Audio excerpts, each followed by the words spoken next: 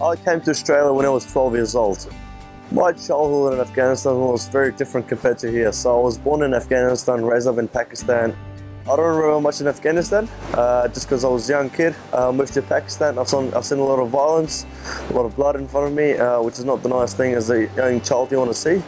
Having half childhood down there and half childhood over here, it's very different.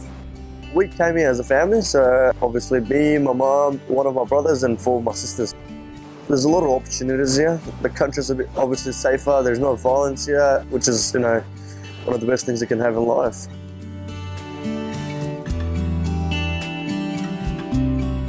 So I live in Melbourne. Been living here for the last 8 years of my life since we moved to Australia. I finished my year 12 last year at school and I work right now. And on the side of it, I work as a pool lifeguard.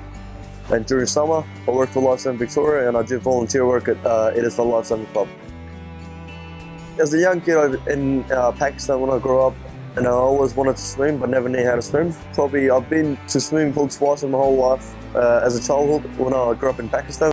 So I came over here, I learned how to swim here.